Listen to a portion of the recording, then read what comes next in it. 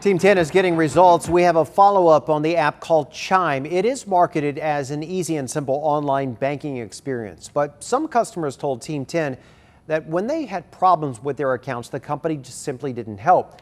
Well, that changed after our Team 10 investigator Melissa Masiha got involved. She shows us how the new response from Chime and what one senator is saying about growth of financial technology. This is a follow-up I'm happy to report. I introduced you to Nicholas Traub last week. In September, his Chime account was drained, more than $3,000 gone. Chime denied his claim. A spokesperson told me they audited his account twice and stood by their decision. But after we aired our story, he got that money back. Thank you so much. Thank you so much. An overjoyed Nicholas speaking to me on Zoom in Wisconsin as he visited family over the holidays. I can't possibly thank you enough. I mean, if I was there, I'd give you a big hug right now. We'll do a virtual one right now. Last week, I told you about the money he raised for the funeral of his girlfriend, Margaret Galiniak, money he put in his Chime account. Actually, all his money was with Chime.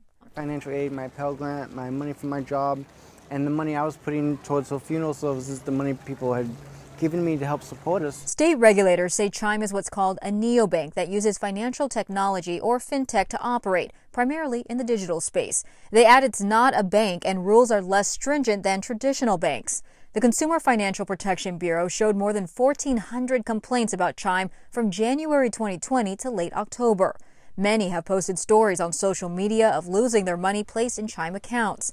Rob Young created one of those online groups. First and foremost, you feel violated. You know, like you trust them to handle your money. Chime now getting the attention of Ohio Senator Sherrod Brown. Come to order. He chairs the U.S. Senate Committee on Banking, Housing, and Urban Affairs.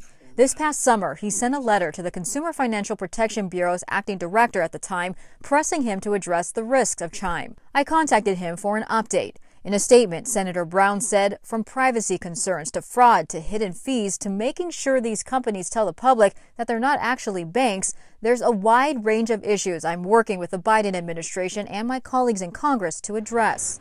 He said big banks are leaving too many people out of the financial system, forcing them to turn to fintechs that claim to make banking easier and cheaper. However, the senator believes fintechs lack real consumer protections and end up putting people's money at risk. Nicholas showed me the email Chime sent him saying their investigation revealed an error occurred.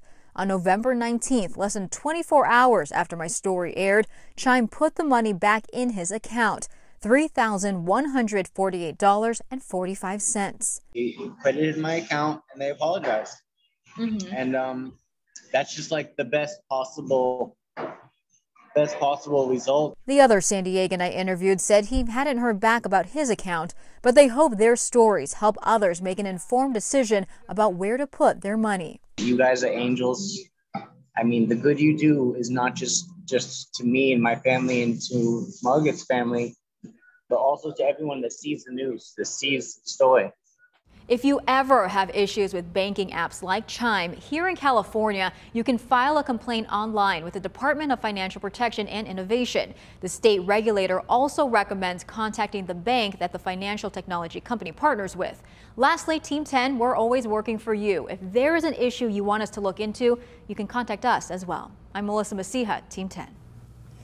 Today,